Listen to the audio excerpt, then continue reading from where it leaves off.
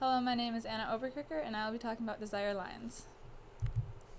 So, have you ever been walking a paved path through a park and came across an unpaved shortcut? The shortcut was clearly not designed by the developers of the park, but it's clearly a route people before you have taken, and it's clearly a quicker way to get from point A to point B. Now, do you take the unpaved path? The path has been made over time as more and more people choose to walk the straight line, as opposed to walking the paved path around it. The path is a perfect example of desired lines.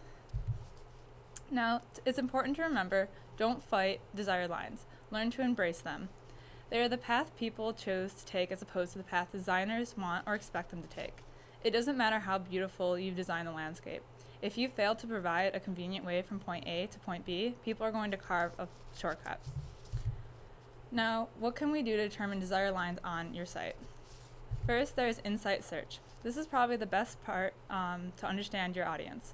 When people type something into a search engine, they are telling you what they want and what they desire. Then there are heat maps. Show you where people click most frequently on your page, and this helps with seeing what parts of your page are most attractive and most interactive. Then there are click paths.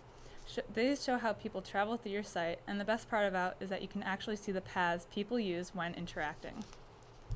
Then there is tagging. If you let users tag content on your site, you allow them to tell you how they classify your information.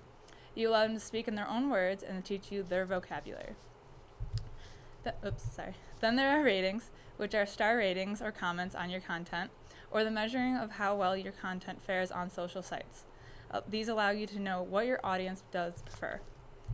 So keep in mind that the desire of one or two individuals is not a desire line, or at least not a strong desire line. It takes more than a couple of people to carve a path through a field. It is in your best interest to understand the desire lines of your audience, learn how they currently use your site, and what they wish your site could be. Collect information and let strong desire lines emerge. And that's my presentation.